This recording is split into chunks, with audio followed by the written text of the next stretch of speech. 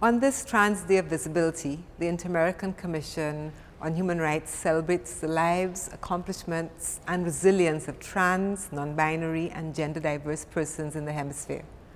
At the same time, we recognize that much more needs to be done to end discrimination and to guarantee their right to equality.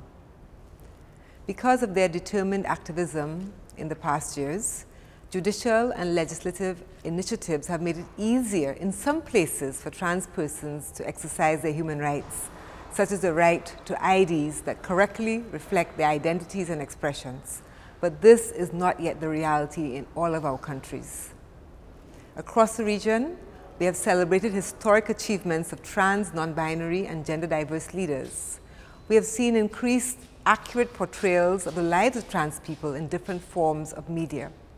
However, with progress, backlashes often arise. We must work together to end discrimination against children and teenagers in school based on their gender identities and expressions, as well as the risk that families face for supporting their trans children. We recognize the courage of children and teenagers who have had to testify before politicians and judges, arguing for their own human rights by sharing their lived experiences. And so we call on the states to really listen to them and their families and to observe the Inter-American standards to protect trans people of any age from violence and discrimination.